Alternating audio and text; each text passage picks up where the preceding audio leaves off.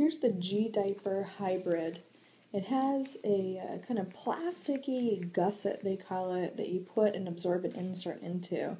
So here I have their cloth insert, which is a microfiber in hemp option. It's pretty absorbent, and actually this plastic thing keeps any liquid or poo or anything pretty well in there. The only problem is when you wash it, you're supposed to take this plastic out before you wash it, although I usually run that through the washing machine and then take it out right before I dry it.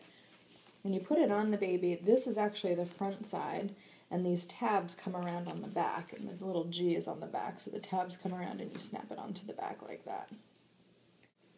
The other interesting thing about the gDiaper is you can buy disposable inserts that you put into here. We haven't tried that yet, but the disposable inserts seem to cost just about as much as a disposable diaper, so I'm not sure why you would want to do that.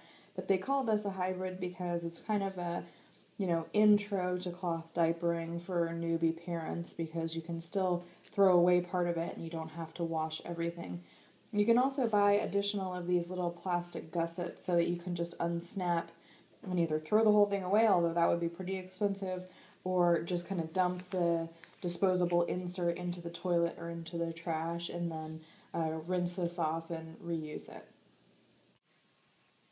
Here's the gDiaper hybrid, and you can see the tabs fasten in the back behind the baby. It has a pretty good fit, it's pretty sleek looking, definitely not as bulky as the all-in-ones.